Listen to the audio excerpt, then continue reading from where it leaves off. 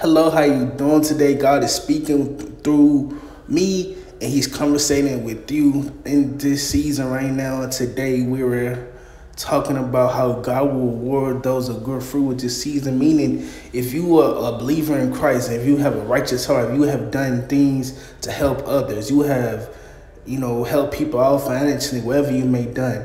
These scriptures let you know right now that you are doing the right thing and God will bless you for it. For it says in Habakkuk, it says, "For as the waters fill the sea, the earth will be filled with awareness of the glory of the Lord." In Colossians chapter 3, verse 17, it says, "And whatever you do in word or deed, do everything in the name of the Lord Jesus, giving thanks to the God the Father through him." God loves his children and God wants to reward his children, but you have to put in the work.